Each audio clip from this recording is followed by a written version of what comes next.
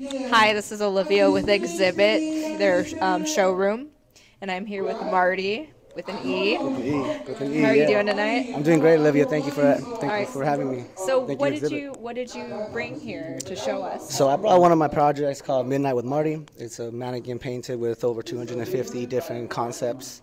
It's basically what an evening with me would consist of. You know, the things we would talk about, the things we would do.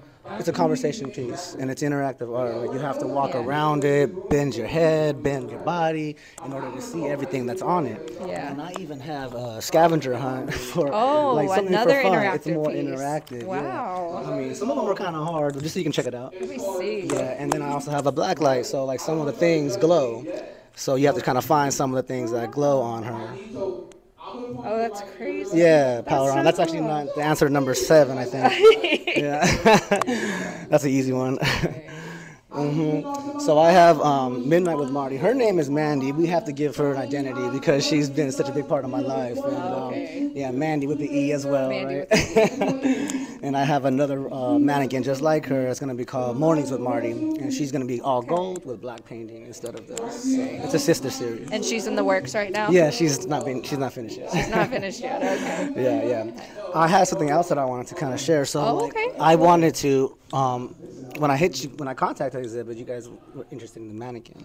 But right now, this is what I have going on that I'm going all in on, full steam ahead. Okay. And it's my TV show I created. It's an animated cartoon show.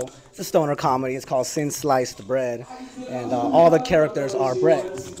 Oh my So gosh. just to kind of flip through, this is kind of hard. Hold on, let me see if I can do this. Yeah. So like all the characters are breads. I have like over 150 different characters.